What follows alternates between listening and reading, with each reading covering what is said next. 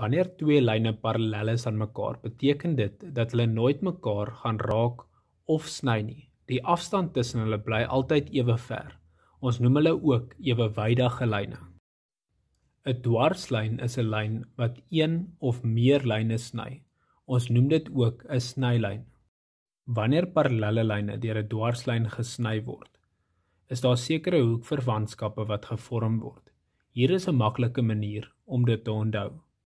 Die eerste lyk soos die vorm van 'n letter F en ons noem dit ooreenkomstige hoeke. Hierdie hoeke gaan gelyk wees aan mekaar.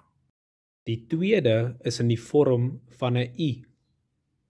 Wanneer daardie lyne parallel is, gaan die hoeke wat in die binnekant gevorm word, saam 180 grade vir ons gee.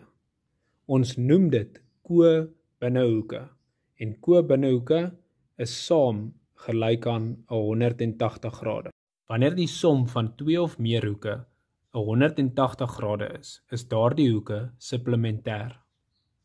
Die laaste verwantskap is in die vorm van 'n N of ons kan dit ook draai om 'n S of 'n Z te vorm. Ons noem hierdie verskillende hoeke en hulle gaan ook gelyk wees aan mekaar. Dis belangrik om te besef dat hierdie letters nie altyd regop gaan wees nie, maar dat hulle ook kan draai en dis dan belangrik om nog steeds die verwantskappe te kan identifiseer. Kom ons kyk nou saam na 'n voorbeeld. Hier word vir ons gevra ons moet vir X, Y en Z gaan bereken. Daar word vir ons 'n hoek van 35 grade gegee en parallelle lyne A, B en CD met 'n snylyn GH wat daar deurloop. Ons wil eerstens vir X gaan bereken. Ons benoem die hoek, dit is CFG.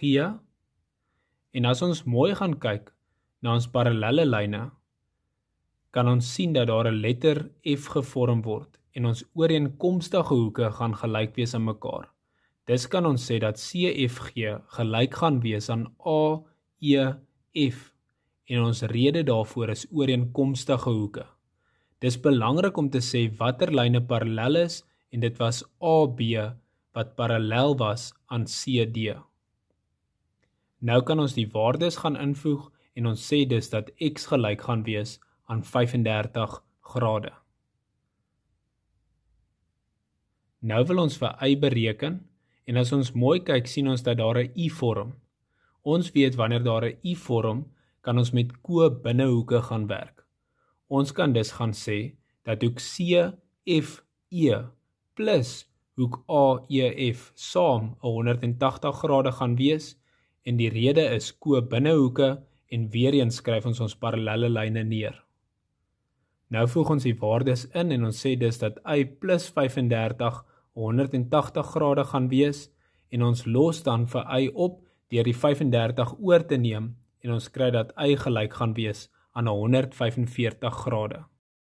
Wanneer ons vir Z wil gaan bereken, sien ons dat wanneer ons na die parallelle lyne kyk, dat daar iets soos 'n uitgestrekte N of 'n Z vorm en dus weet ons dat die verskillende hoeke gelyk gaan wees aan mekaar.